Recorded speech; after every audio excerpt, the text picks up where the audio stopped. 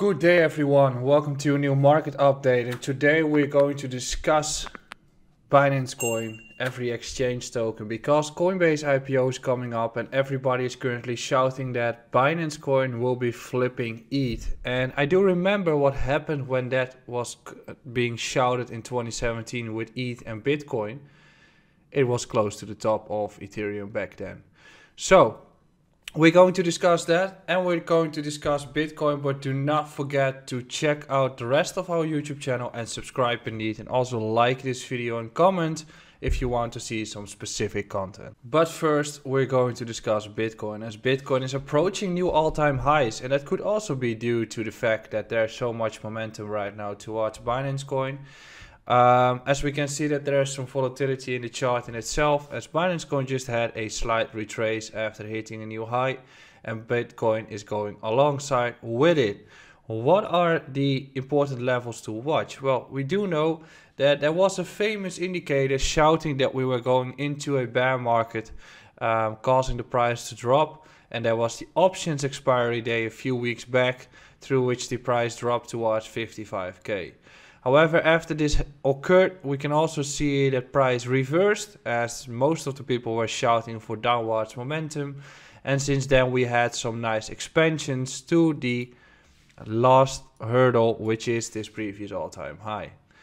And what we saw during the weekend is we did see this breakout happening. And when such a breakout happens, there's usually not many levels beneath that the price can test. And in this case, the price ran up. And as you can see, there's nothing in between. So this order block is the level that you should be looking at if you want to get any entry point. And as we can see, we've got a beautiful retest here.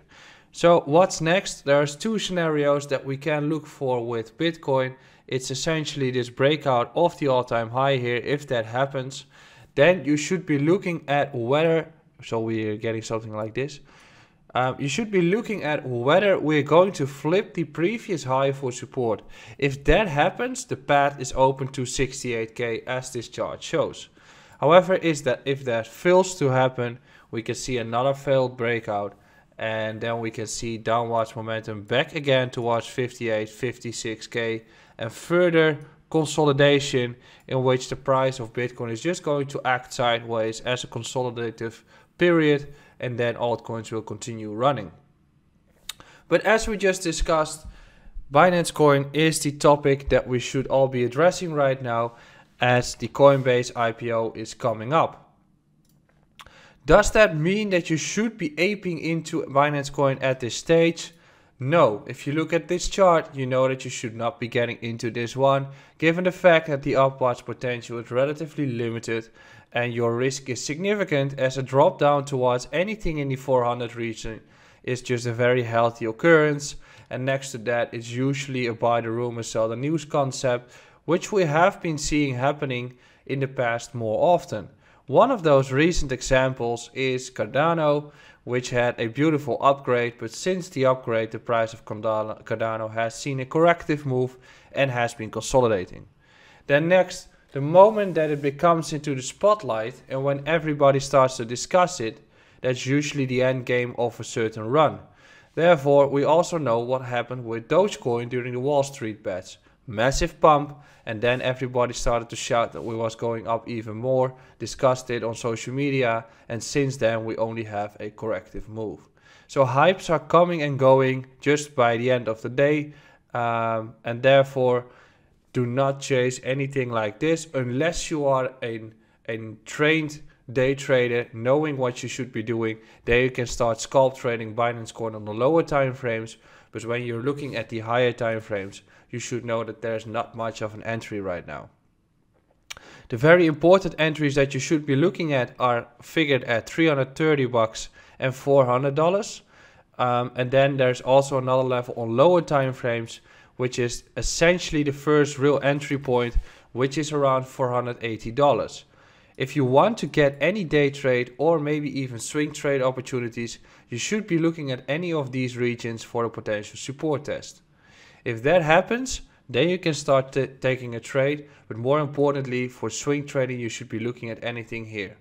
And there's a beautiful example, as in On the left, we also saw a massive expansion of the price, and the price dropped down to levels that it has as historical price movement. So this level here is an historical price movement where the price came back to find support, after which a consolidative period happened and the price started to make a new expansion. And during this expansion, we know that there's support resistance flips.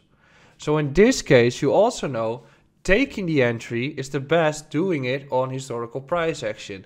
Similarly with the level around 480 bucks, and primarily also with lower levels. And there's also the entire group of tokens doing really well right now, as KuCoin is also making this momentum up, in which we can say this is also not an entry point. The train has gone away already. You should be looking at different coins. And in this case, you should be looking at anything as an entry point around 660. Next one is around 11 bucks. And then as you just saw on a lower time frame, there's another one which is around 1350. That's the first real entry point. But more importantly, you should be looking at anything around 11 bucks. So is Binance Coin going to $1,000? Could be. Can Binance Coin go to 2K? Yes, that's possible, as crypto has lots and lots of potential still. But does that mean that you should be taking this trade right now because of all the FOMO, because of all the hype, and because of people saying it on social media? No, you should be looking for the entries when nobody is discussing it, because when everybody starts to talk about Binance Coin going to X or Y, that's the moment that you usually should be getting out of it partially or maybe even fully. So I'm not expecting that we're going to have a massive run. Could still happen. But the entry points, that's why you are starting your journey, and that's how you derive profits, or you could get profits. If your entry is shit, the rest will also be garbage entirely. So do not forget to subscribe to this YouTube channel and check out my Twitter and Instagram, and I'll see you again tomorrow.